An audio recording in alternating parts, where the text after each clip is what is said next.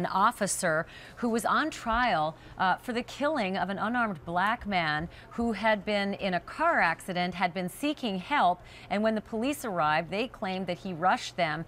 They opened fire, the man died, and now the news is on your screen. The jury has deadlocked.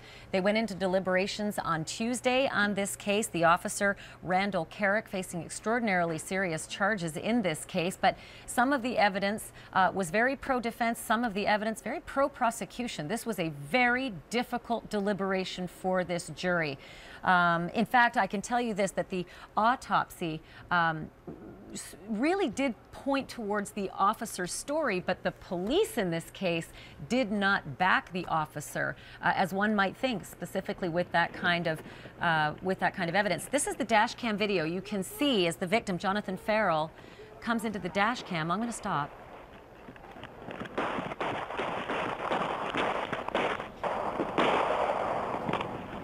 Ultimately, that is the sound of those shots being fired over and over again. This is a voluntary manslaughter trial. I want to bring in Danny Savelas, one of our CNN legal commentators and contributors. So, look, a deadlocked jury is not a failure of the system by any means, but take me forward in the process what the options are now.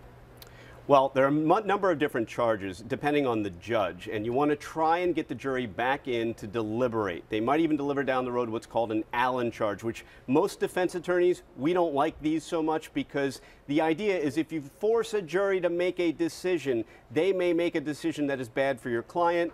If they end up deadlocking, if it's a hung jury, then your client gets another day in court. So if you like the idea of a tie as a defense attorney, you don't necessarily want that Allen charge. You don't want them to be forced to deliberate.